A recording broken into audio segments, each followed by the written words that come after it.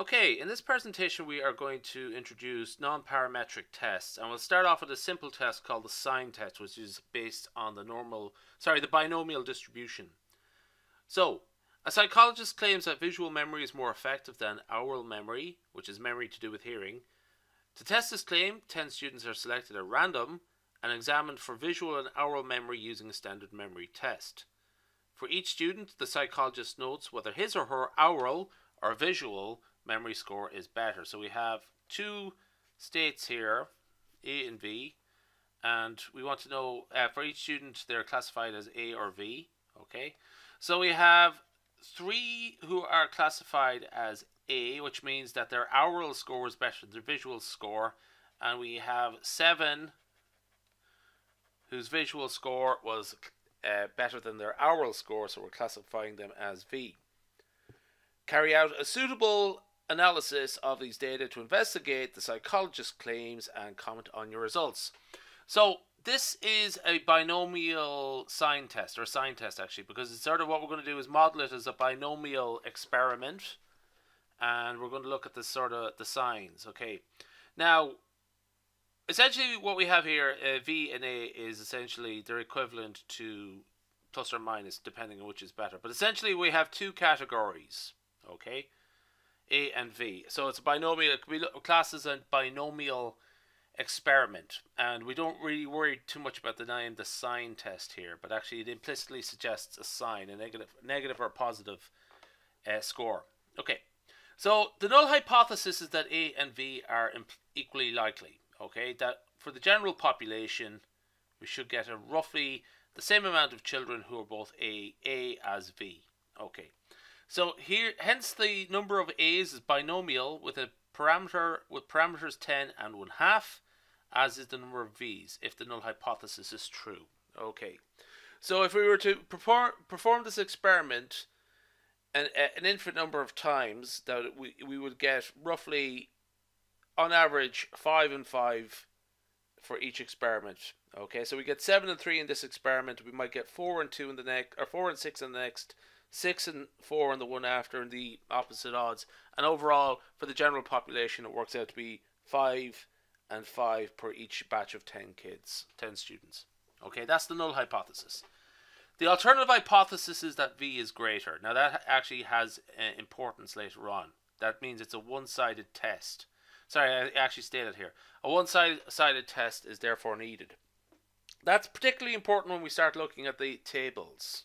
Okay, so there's special tables, statistical tables, that we would use, and the important thing about that is that we have to be careful how to read the tables, because they're sort of formatted for a two-sided test, so we have to adjust our approach accordingly. Okay, now these are the tests that are essentially how we calculate the p-values. Okay, for a certain threshold. Okay, here we're going to work on the basis of, well, actually it doesn't really matter one or the other, because A equals 3 or B equals 7. So we can let K equal to 3, and then go less than or equal to probably N less than or equal to K, and then otherwise K equal to 7. So we should get the same p-value in each case. Okay, so we're going to use, actually I can't remember which one we used, the top one here. So it does actually format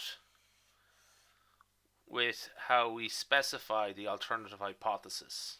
Okay, but mathematically the other one is also the exact same. Okay, so this is what we're going to do here. By the way, this is actually this is a simplification of the binomial distribution, the probability density function, or the cumulative density functions. Okay, so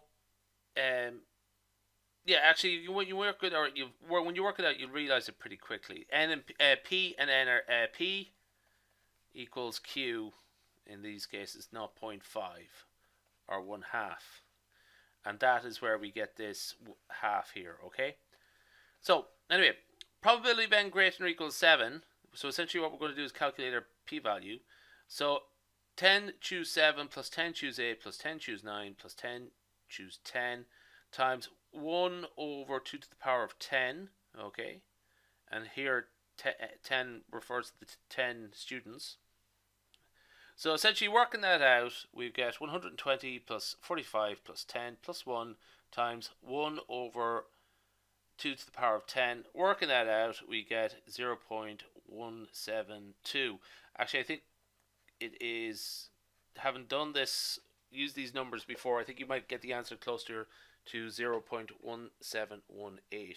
What you can do there is actually use R or something like that, the programming language R, to figure that out, if you want to check your answers. So in this case, this is our p-value, and our p-value, we're comparing this to 0.05, using that as our significance level.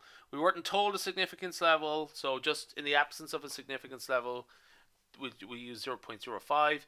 Essentially, the p-value is not less than 0.05, so we fail to reject the null hypothesis.